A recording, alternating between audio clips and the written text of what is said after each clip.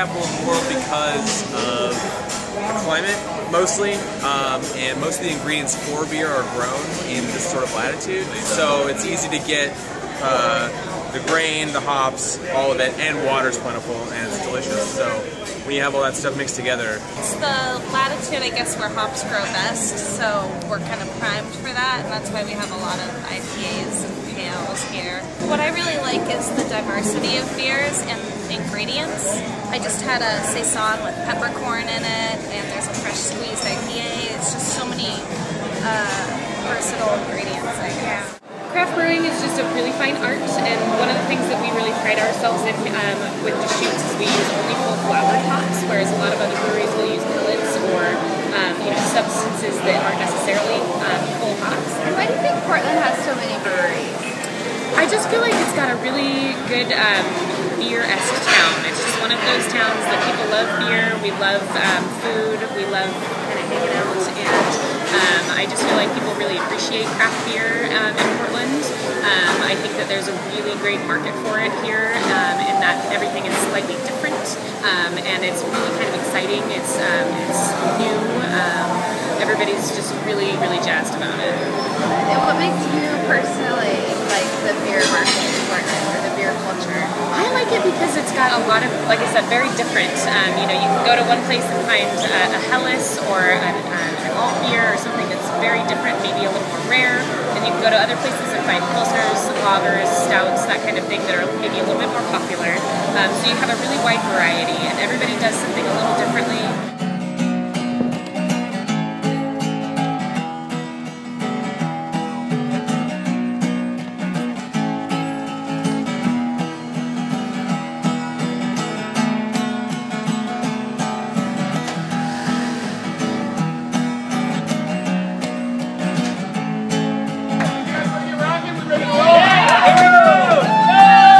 Do you guys love beer or what? Oh yeah, beer.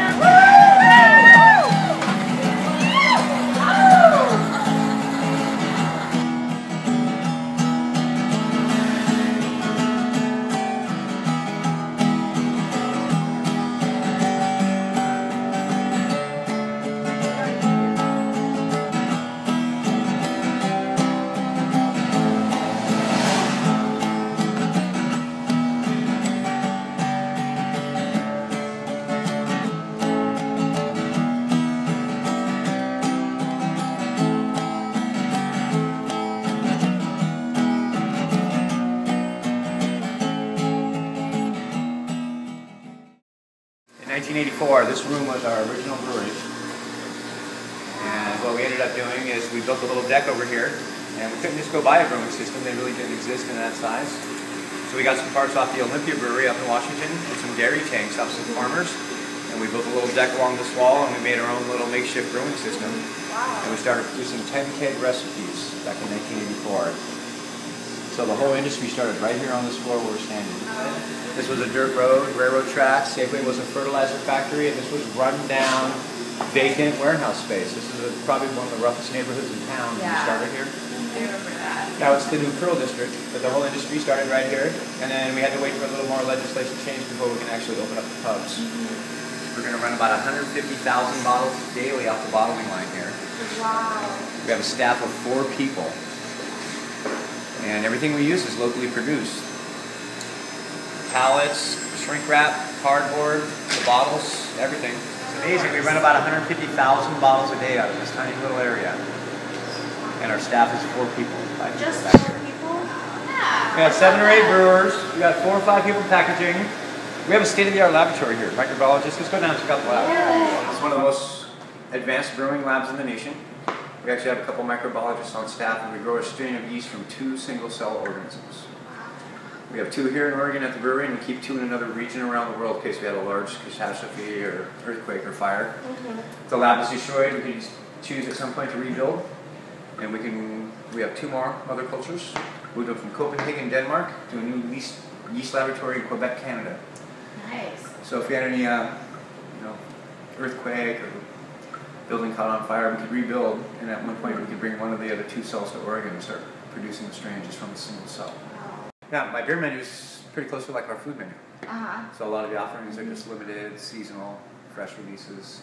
kind of like the daily specials.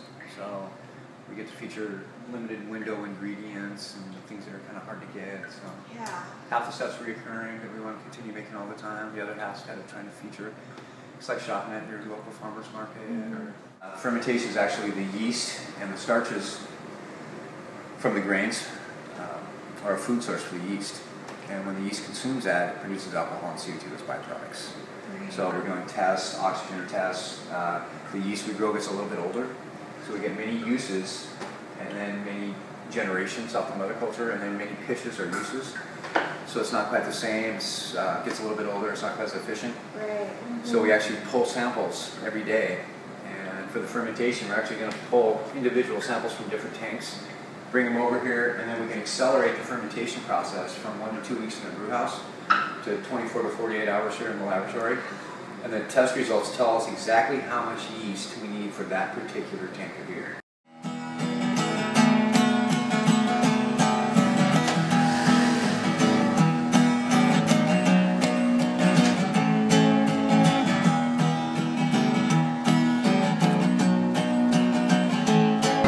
One of the tanks will fill 340 of those kegs, or 50,000 12-ounce bottles.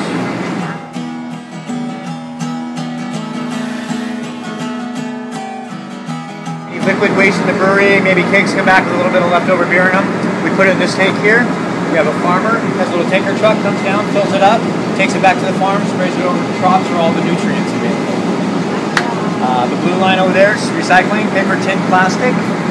We separate out the fryer oil from the kitchen when we're done. There's a little container around the corner you can't really see from here.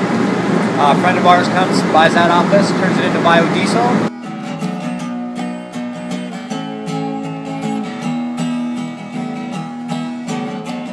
This is the kitchen, the heart of the operation. This is where we create all the Bridgeport recipes for the world. It's a very small brewing system, considering the size of our brand and how much beer we actually create out here. We're the chefs, so nothing's automated. We don't run 24 hours a day. Everything's handmade here. It's about 8 or 10 hours to get through a whole recipe creation. The first step is working with all the grains. We call that the mash. In order to create a beer recipe, all the grains have to be processed. You can't use raw grains. And the reason why is the yeast can't consume starch in the raw form. So it's the enzyme in the barley that breaks the starch down into something that the yeast can actually consume. And the way to wake that enzyme up is actually the grains go to a high-end roaster, very similar to a coffee roaster. And they soak the grains in water, it starts that germination process, wakes all those enzymes up, and before it starts to grow into a plant, they actually roast it on a very high-end level. It's a science in itself. You can apply different levels of roast to whatever grains you choose. The high-end malter for the nation happens to be right up the street. And then each brewery has their own little special techniques or little things they have apply for us. So it's like a barbecue off, and every chef has their own little trick or secret. Exactly. So the level of the roast indicates the colors of the beers.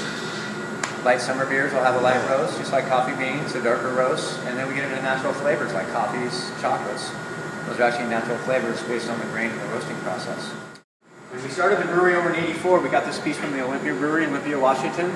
This is the piece we used as that piece. So we were only making 10 keg recipes when we started. If you want to come around here and look at the basket. It's kind of like a combination between making tea and coffee. We're going to put thousands of dollars of the most expensive hops you can get in the world, which happen to grow right up the street, right in this little basket. And we're just going to allow a little bit of this liquid, it's called wort at this point, to circulate through here.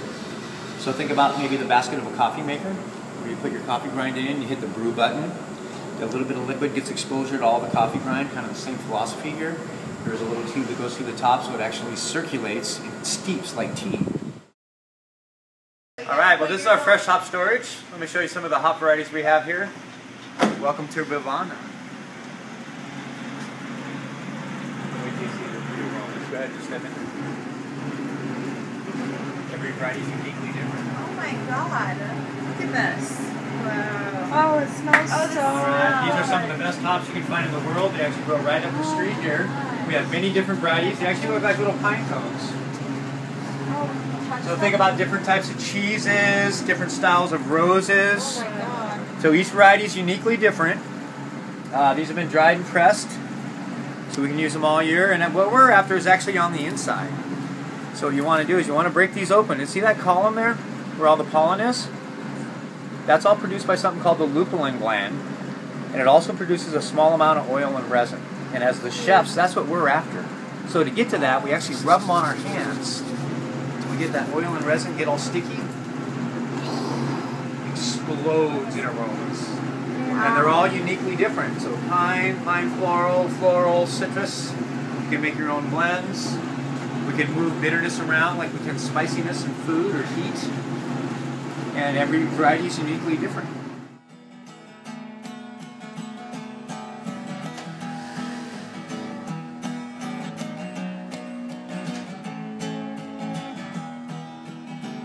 Well, I think when they're talking about the 45th parallel, they're actually talking about a region or a certain area and climate.